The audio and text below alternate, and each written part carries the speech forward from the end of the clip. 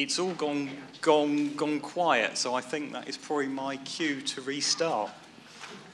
Well,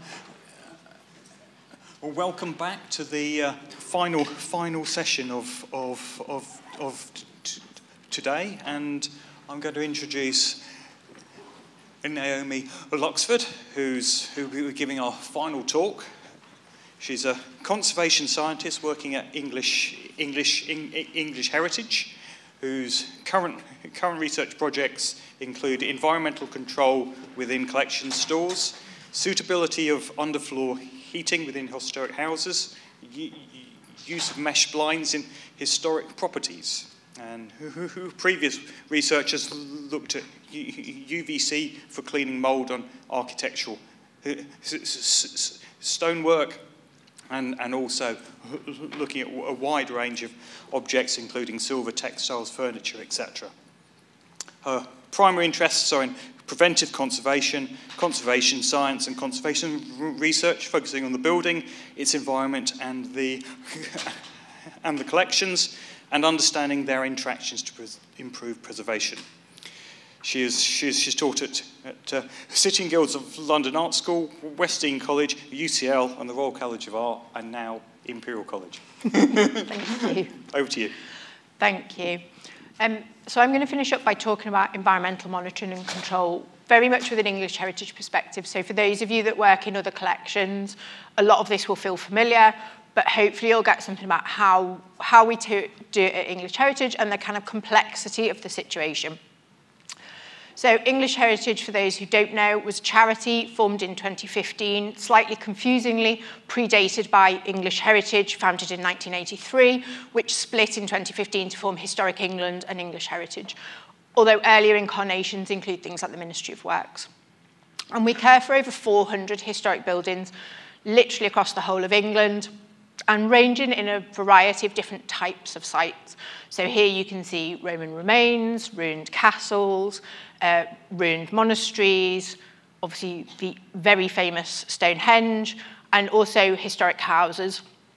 And these historic buildings and the kind of statutory limitations of them is one of our complexities. Many of these are scheduled ancient monuments. You cannot drill a hole without getting a huge amount of permissions first. And so how we do things is often dictated by that restriction in itself. Although you can see quite a lot of ruins on the screen, not all of our museums are in ruined parts of the buildings. We also have a number of kind of more modern museum buildings on site, or in some cases, historic museum buildings on site. And within the collections, we have around 120 sites with collections and around 1 million objects scattered across the country. And those are seen as the movable things that live within the buildings or the museum spaces. So it's not the greatest image, I'm going to apologise, but it was the only one that I could find that really showed the geographical spread. So everywhere you can see a bit of text or the little red English Heritage logo within England, there is one of those 400 sites. These black dots mark the ones that have got collections, and within that, the coloured ones, which hopefully you can just see, are the ones that we have some form of environmental monitoring in. So you can see that geographically our environmental monitoring is spread across the entire country, from the very tips of Cornwall right up to the Scottish borders. We're also, it should be said, a very small team for the size of collections and the distribution across the country. So just over 28 of us, made up of conservators, scientists, and other specialists.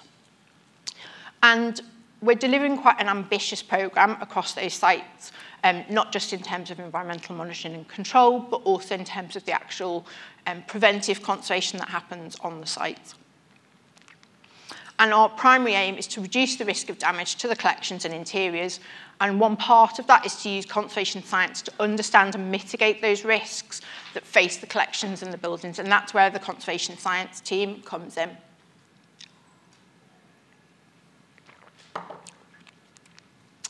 One of our primary ways of understanding the risks to our collection is to use our National Collections Audit, which many of you won't necessarily have come across. This uses a condition survey of the actual objects, the collections, across the sites, across the country, and we look, depending on the site, at a different percentage. And we use a risk assessment. And those two things are combined in order to look at where our biggest risks are and what our biggest risk factors are. And we then use that to draw up our actions for the next 10 years, at which point it's repeated, and we look again at what are our biggest risks and how do we mitigate those risks. We also, in terms of the science, use damage functions where these are available in conjunction with the environmental data that I'm going to discuss. So within conservation, quite commonly we see these 10 agents of deterioration used within risk management, and preventive conservation often focus on all of these 10 areas. Within English Heritage, we use a slightly different list, primarily based on what we can deliver and how we deliver it. So still 10 things, but it's very much focused towards the way that our team operates and the way that we deliver things. And this is what we're looking at. And primarily within science, we're often focusing on the display and storage conditions, the humidity, inherent deterioration, and light as part of that, although we overlap with the other areas. So some case studies to really set out how we do this and how our environmental monitoring and control works. This is Apsley House in London. For those who don't know or aren't familiar with it, it sits on the corner of Hyde Park.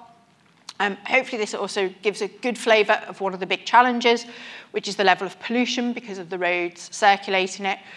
Image there from the London Air Quality Network showing the nitrous oxide levels, and really a kind of very heavily polluted urban site that we have to manage. As a result, we've historically done a lot of pollution monitoring at Apsley House, from very simple metal coupons in the top left image, through to continuous corrosion monitoring in the other two top images. And then also things like diffusion tubes, different types of metal coupons, test dosimeters as part of EU projects, all to try and understand both what the pollution levels are at Apsley House, but also then how it's starting to affect objects or materials that are sited within that collection. And one of the continuous monitoring, or data from some of the continuous monitoring, was compared by the company for different sites that they'd monitored across the world. Their equipment had been used to monitor from 428 sites across primarily Europe and North America, but a range of different sites. And Apsley House came out with the 4th and 5th highest levels of pollution. They defined 300 Armstrongs and above as not acceptable, and we were measuring around 1,100. So we're significantly higher in terms of the pollution rates and the tarnish levels that will cause. And that's a particular concern because we have a big silver collection at Apsley House, including, as you can see, this centrepiece on open display. For a sense of scale, this is 8 metres by 1 metre by 3/4 of a metre. You can see the level of intricate detail on it. When it was cleaned previously to English Heritage, taking on this collection by the V&A, it took 1,700 hours of cleaning and relacquering. So this is a significant piece, and this is just one of the silver items within the collection. So this is something that poses a particular challenge to us. The other challenge when English Heritage took on Apsley House in 2005 was the heating system. Very much a comfort heating system for the residents. It's the Duke of Wellington's home, and the family still have the large part of the house. It has to be said, there's only a small fraction of it open to the public, and it is heated for comfort, which is not necessarily ideal for collections. So to give you an example, this is an infrared image from behind, or thermal image of behind those chairs. These were regilded and started flaking pretty much immediately, going back onto display. And part of that was the temperature of that radiator. That is actually the wall. They'd concealed the radiators as the wall panels below the dado rail. So you'd touch the wall and it would be red hot. And so this was something we wanted to tackle when we took on Apsley House, but is something that has to be said, still a work in progress some years later. As part of that, we looked at installing underfloor heating. And one of the big questions with underfloor heating, we have wall carpets in the display rooms on the first floor where this was going to be used. Is that going to off-gas more because we've got a heat source underneath it, generating more pollution? Wool, when it breaks down, produces carbonyl sulfide, which will tarnish silver. So are we essentially generating more of our own pollutants by heating under the floor? So we did a trial with one of the continuous monitoring systems and compared what was going on elsewhere in the house where we were doing the trial of the underfloor heating system. And essentially, we saw no measurable difference, primarily partly because outside is so polluted that it's a very minimal increase. So we went ahead in using heat mats, a type of essentially connected underfloor heating. And we're using this to do conservation heating on the first floor. So for those who've never come across conservation heating, this means using hygrostatic control rather than thermostatic control. So the heating will turn on if the RH is too hot, and it will dry the air out. And if it conversely gets too dry, the heating turns off and we let it get cold. I'm not the most popular member of staff in many of our historic houses in the winter, it has to be said, but this is how we kind of take in terms of our control. So we have an insulating layer against the floor, we then have our heat mats, and you can see the electrical tails there. A series of boards, and this was the laying out process, that sit on top, because this was something that had to be able to be walked on, and that was for an electric heat mat, that's something that's quite a big concern. And then because as I said, we've got limitations to do with historic houses and to do with how we do things, we obviously can't shave the bottom off the door if the floor height gets higher because we've added a heat mat. So what we ended up doing is the heat mats just sit in the middle of the room, and then we've got these graded slopes of the boards that sit on the edges so that the carpet sits neatly over the top. You can't see that there is a slope, it's kind of imperceptible, people don't fall over it, it's not a trip hazard. But it meant that the doors still closed over the carpet without any problems. So these are kind of the sorts of things that when we're talking about practicalities, it's very much how do we actually do this on site with the situations that we have. We then wanted to monitor that, so we've added some surface temperature monitoring, and you can hopefully see we have a transmitter over here, a very tiny little cable, and our surface temperature probe is here, just hiding behind the piano leg, which when you see it from the visitor angle, essentially is completely hidden. And that allowed us to see, is the heat mat coming on? Is it coming on when we think it will come on? And how are they working? And so you can see here 2 different surface temperatures in 2 different rooms, one on, one not on. And it should be said that the temperature of these is designed to be quite low. So they're not designed to heat in the way that a hot water system would heat in that 50 degrees that we got behind the furniture. They're designed to be much cooler with a maximum operating temperature of about 35 degrees. So with our environmental monitoring, we can look at very simple dashboards, what's happening where, do we have alerts, do we have any particular problems. We can also do things like annual reporting. So in this case, for the government indemnity scheme, which essentially provides a form of insurance for a number of collections, English heritage, essentially all of our loan collections are covered by government indemnity. But as part of that, we have to report back to the Arts Council every year, what are the environmental conditions, how are these objects being looked after. And so in this case, we just send a very simple annual graph for all of the spaces. I say very simple. We're sending somewhere in the excess of 500 graphs a year. So it's not a simple process to send all of that data. It takes time, but for us, it's a lot less time than some of the data processing that might go with it if we were to do more kind of extensive reporting. We've also used the data to make predictions. So as I said initially, when we took it over, the heating being a particular problem, very high temperatures. And so looking at if we could drop that temperature by 3 degrees, what impact would that have on the relative humidity? So you've got the actual data, temperature in red and relative humidity in blue, and the recalculated relative humidity with those 3-degree lower temperatures in green. It's still not ideal for collections, particularly not organic materials like we have in Apsley House, but it's a lot better than it was. It's a lot less dry. It's likely to cause a lot less damage to the collections that are displayed. This was initially hoped that we could potentially get the temperature of the hot water system turned down slightly as you're using this. It turns out, like with lots of historic houses, heating systems are not that straightforward. It's a historic system itself. You can't just go and tweak a thermostat or a temperature set point on a boiler somewhere. And so that's why it's taken us a lot longer to start to remedy these things. We still have the hot water system in the ground floor and the basement areas. That's much more of a work in progress to do with how the systems interact with other areas of the house. However, we can see if we compare one of the ground floor rooms, the inner hall, with one of the first floor rooms that's now on the conservation heating, that lower temperature, which we can see in the middle, does help us raise the relative humidity. In this case, the house is still not really getting what I would consider particularly cold. It's maybe getting to kind of 17, 18 degrees at this point, but compared to the kind of 22, 23 that the rest of the house is in terms of being overheated, it really helps us. And potentially we can start to move more of the house onto this kind of conservation heating approach, which is a long-term aspiration. Then we can also start to make more of those other display areas more hospitable for the collections that are on display. We can also use our monitoring to look at what's going on and how well it's working.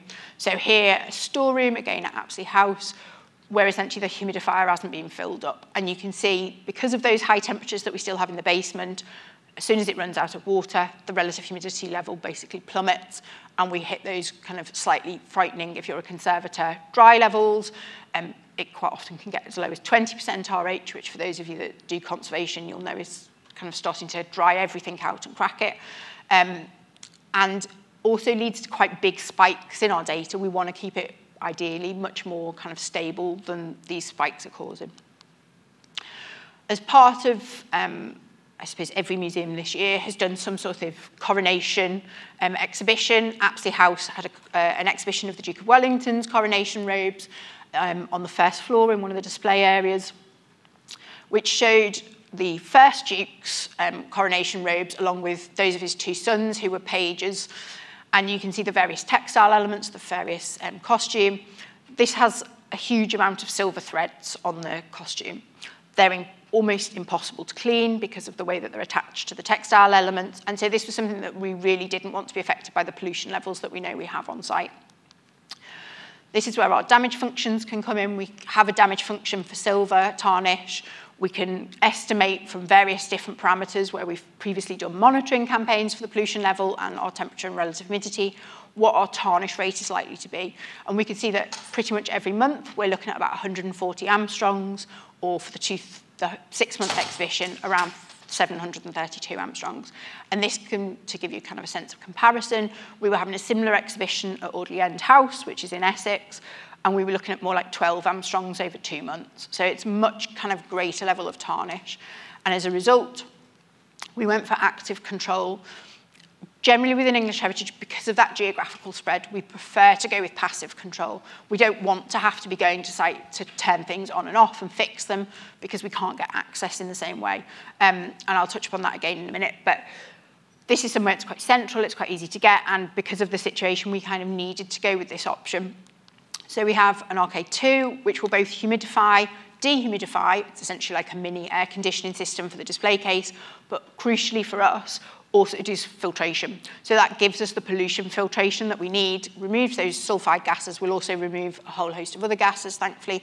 And that means that we can keep it not just nice and stable in terms of the environment. If we look at the data, you can see a nice flat line, but also crucially is filtering out that pollution that we know is present, and that will help prevent any tarnish to those silver threads.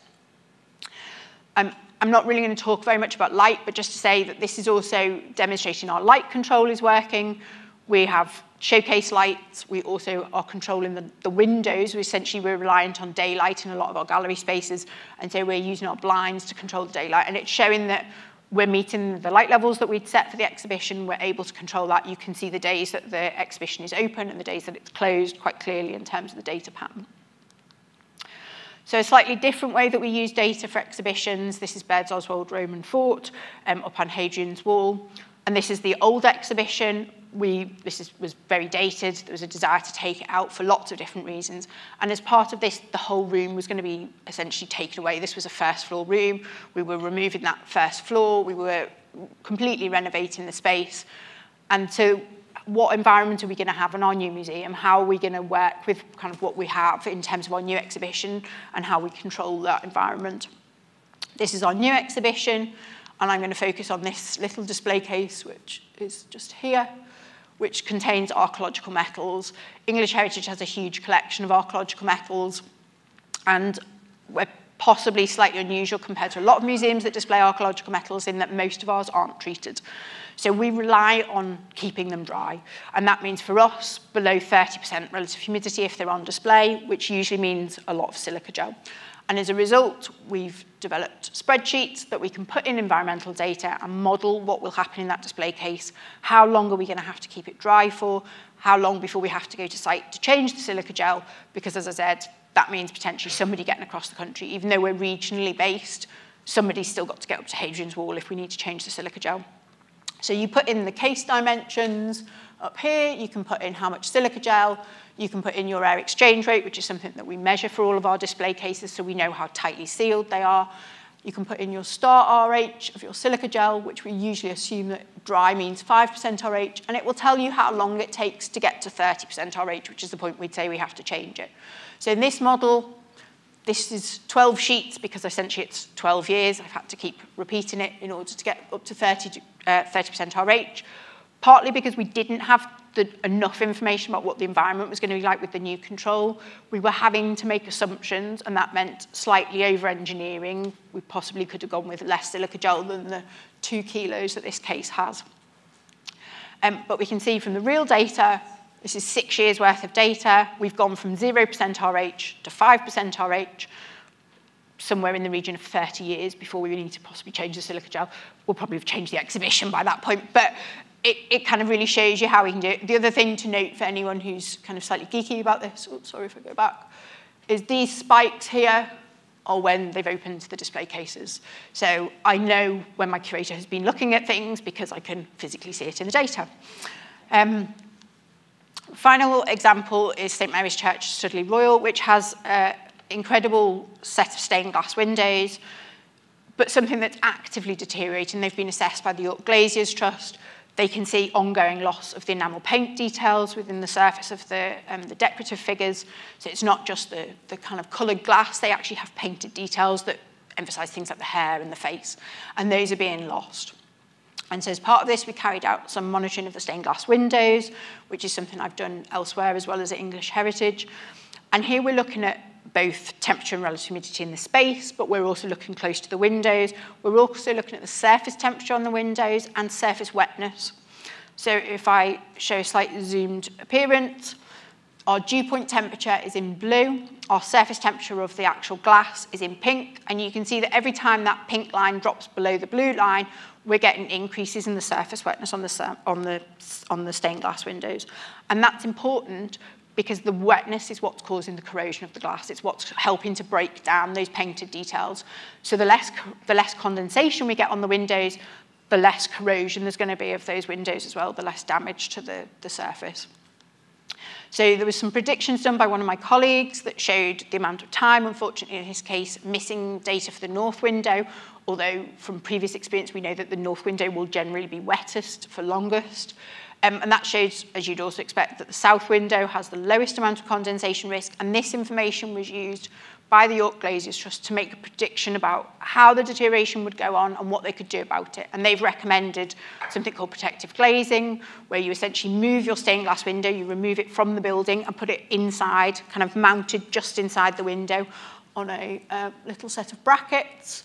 And then you put new glass, and there's various different ways of doing the new glass to kind of make it disappear, but you put new glass into the window, and that difference, particularly this kind of airflow around the window gap, allows you to prevent condensation on that window that's now inside and therefore warmer than it would be if it was on an external face. It also obviously means it's no longer subject to weathering on the outside and all of those things as well. So this is something that's still a work in progress, but as part of this, we can also monitor things like air velocity, so we can check, are those ventilation rates sufficient? Are they going to help us dry that condensation?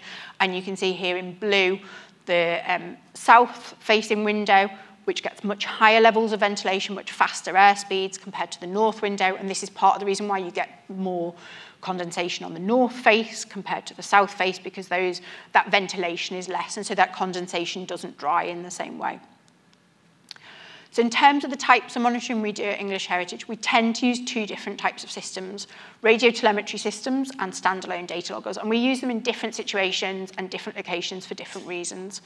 Standalone data loggers have the advantage of relatively minimal maintenance. For us, that's perfect. We don't have to go to site too often. We don't have to physically go and engage with them very often, and they're giving us continuous readings.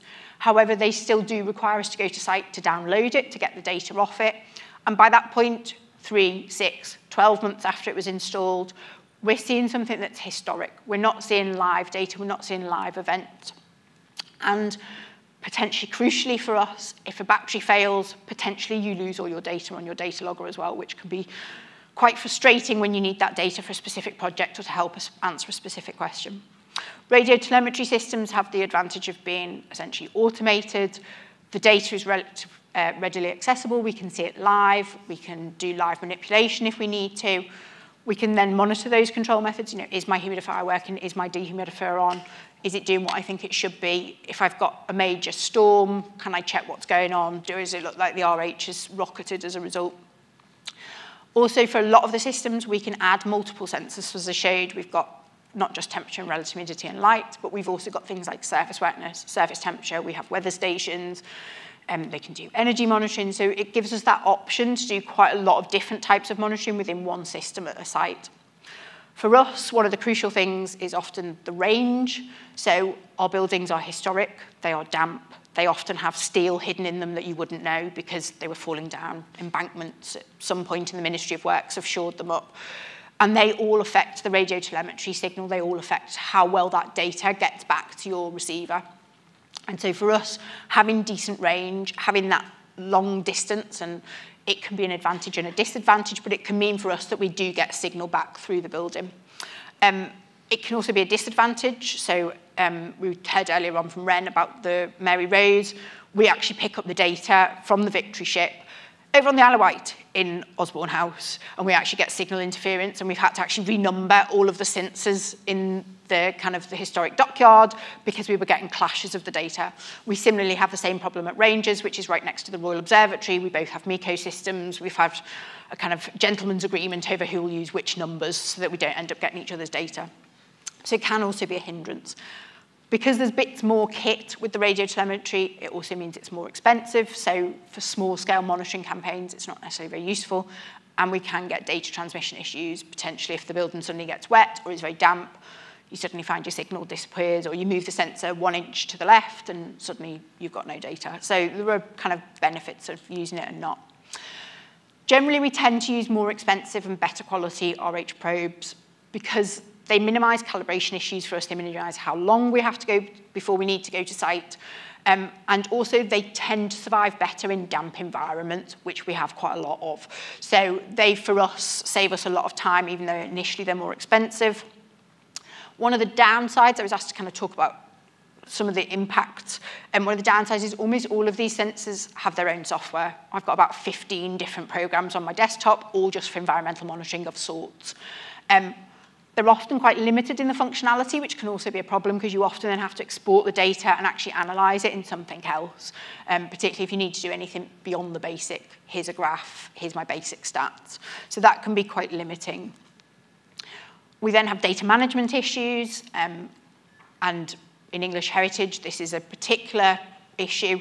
It can be stored on the cloud, it can be stored on a local machine, on a network drive, somebody's pen drive, you know, a computer that they've not accessed recently. They can be in all sorts of places. Because we need to go to site, we don't necessarily have decent network access because a lot of our sites are very remote. So you can't necessarily rely on something like Wi-Fi being there and uploading it magically to the, you know, it doesn't necessarily work. So our limitations often prevent kind of what I would qualify as good data management. And also there's a volume issue. We've got about 1,000 sensors currently, nationally, some of which we've got about 20 years of data for, some of which we've got more. So there's quite a big volume of data. Also training issues. A lot of our team don't use these systems very frequently, so they're not necessarily going to know how to set it up or how to use it on site. So as a result, we've tried to create help sheets. We've tried to create ways that anyone can pick it up and use it without really having to need any extra training. And where we have got active control, we need to be aware of that maintenance issue. So we have to train a site team to be able to do the day-to-day management because I'm not going up to Hadrian's Wall every day to fill up something with water. And we tend to try and put in a passive backup. So usually we give ourselves a month. That's what we aim for. So if something goes down, something breaks, we know we've got that passive backup to supply the next month. We know we're not going to kind of fail to meet our requirements. Things aren't going to have to be decanted out of display cases, for example. It means that we've then got that backup to give us time to fix it and to sort it out. I'm going to finish with some acknowledgements and just say if anyone does want to get in touch, please feel free.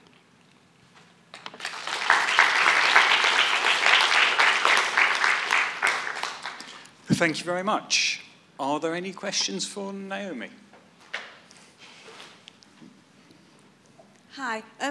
I'm interested in your passive backups and whether you use recording thermohygrographs. Whether we use? Recording thermohygrographs. No. You don't want any then? No, we've got some as kind of demonstrations which we use for students as to kind of how they were used, but almost all of our sensors now are electronic. We don't have any. So when you say passive backups, do you mean just standalone data loggers? No, passive backup as in, if we've got an active control system, we would have something like silica gel or Prosorb in the case as well. Oh, okay. So, yeah, we don't have a kind of supplementary monitoring system there. Yeah, what we've got is a supplementary control system. So if something goes down, in theory, we've got that time to get an engineer to site, or we've got time for us to go to site, because my diary book's 3 to 6 months in advance, and I can't just go next Tuesday because somebody else happens to be on site. So it gives us that kind of option without having to be like, right, everyone get there tomorrow because we need to decant the display case, and that means we're all trekking up to Hadrian's Wall or the Isles of Scilly or wherever it happens to be. So yeah, it's more about kind of a sustainable way of, which is partly why we tend to go for passive control methods. For us, that's a more sustainable way of controlling a lot of our display cases, but it doesn't necessarily always work for all situations and all display cases or all lenders, or, you have to be flexible.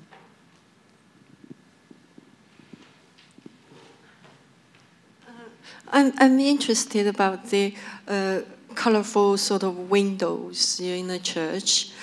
I mean, eventually some of them will damaged, In terms of the effectiveness, it might be sort of just replace them. But I know you probably want to reserve the old one, but in terms of the looking, it won't affect it because people don't climb up to see the windows. So this is something that is the details that are being lost. There's kind of two elements to it, and I should have said it's really dependent on actually the glass composition as well. So there's essentially medieval stained glass, which is particularly susceptible, and then there's also some 19th century glass, of which Studley Royal is in that group that's also susceptible. The painted details can be seen from the ground because of the height of the windows, so you are losing information that people can see. And it's something that we can preserve by making this change to the building, and it's something that they've done quite a lot with medieval stained glass. So in this case, we're losing painted details. A lot of medieval stained glass, you've already lost those painted details. They've long since kind of disappeared. But there, what you've often got is that the condensation means it's actually eating holes in the glass. So it's also no longer weatherproof in a way.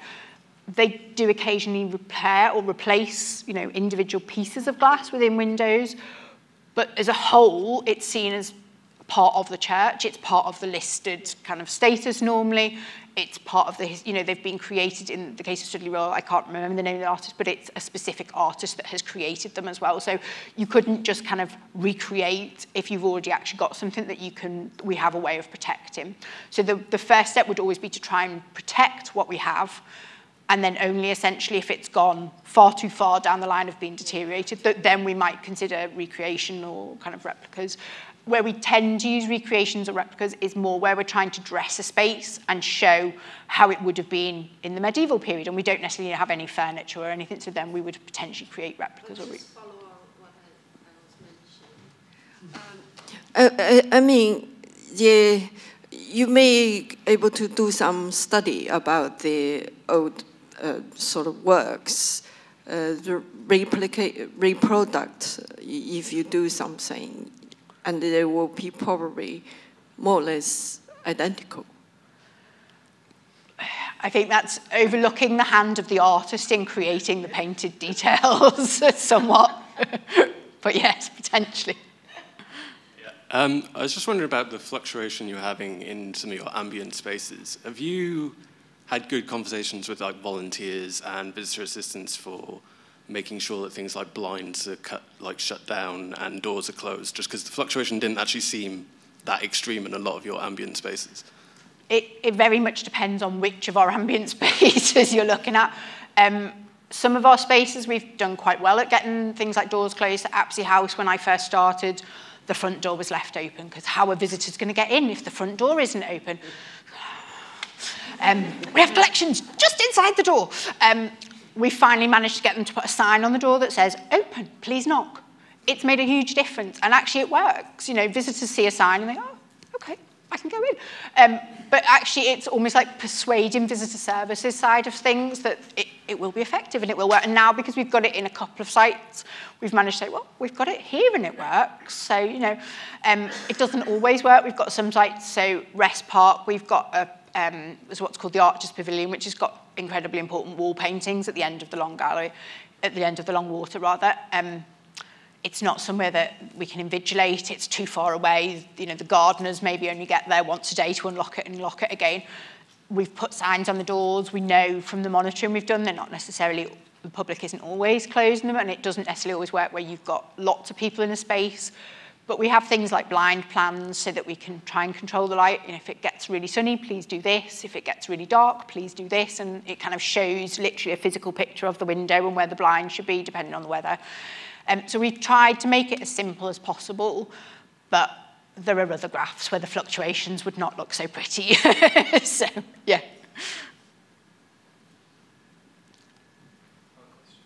think there's one at the back first. That was really interesting, thank you. I just had a question about your continuous corrosion monitoring, the length of that program that you run, and at what point it can inform your tarnish rates that you're calculating?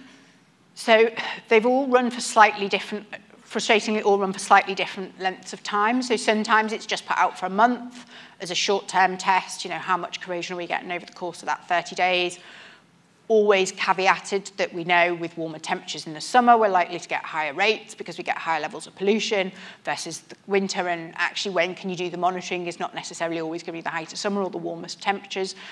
So we always kind of have a slight caveat. In some of our sites, we have got longer term. They have been out for longer periods, primarily where they've been part of big research projects. So sometimes we've had kind of like 3 years worth of continuous monitoring because the project happened to be 3 years. And then at the end of the project, it's been taken away again. It really depends on why we've put it out and what the question is. And part of that, so like with the carpet, it was just for a week's test. We ran the underfloor heating for a week. We ran the corrosion monitors in 2 different locations in the house for a week. And from that, we were kind of making a judgment because we had to proceed with the project. So ideally, we try to get a year's worth of data for lots of our activities, but in many cases, we're making decisions on much less data because of practicalities. Thank you. Yeah, the quick question about the pollution at Apsley House. Is it just permeating the building, or is it just by the windows? Just curious. It permeates the building, so it's we get much higher levels by the windows, and we also get more destructively maybe for the collections in the short term. We get quite a lot of diesel particulates coming in through the windows as well, so they leave kind of very sooty, greasy particulates, which are very difficult to clean off things like textiles. And we've done campaigns of dust monitoring to be able to kind of look at those and identify where they are and where they're coming in. There is current discussions about whether we can improve the dust seals on the windows, which has been a long-term aspiration. But again, that means making changes to something that's protected and listed, and therefore you can't just kind of suddenly tape something up or, you know, stick something on. It's a much longer process, and it often requires, part of why it's come up at the moment is that we're going to do window repairs. So if we're doing the window repairs anyway, and we've got to go through the process of getting consent, can we put the dust seals in as a kind of an additional stage at that point? And it doesn't add a huge amount of additional work to different people's workloads. The pollution monitoring is kind of ongoing, and I think we were, Antonis is here at the moment, which is one of our researchers, and we were talking recently about potential changes and whether actually things like congestion charge and ULEZ has had an impact, and that's something that we kind of like to go back at and have a look and see how much can we see a change in the pollution levels that we're recording at Apsley as a result of those kind of monitoring campaigns, because a lot of it is traffic driven, a lot of it is from catalytic converters because there's a set of traffic lights outside. They give off hydrogen sulfide when they're sat still, and that then tarnishes the silver. So part of it's also about where it's coming from, which we obviously can't move the house, but we can potentially do other things in terms of sealing that might help. Okay, I think we'll probably stop there. You've certainly sparked off a lot of questions, but any questions you can ask and Naomi afterwards. Can we thank her again, please? So that brings us to the end of the day. So I'd like to thank everyone who has spoken, and thank you for your questions and for the discussion we have had outside. I'd like to thank the speakers, the people who have presented posters, and thank you all for attending.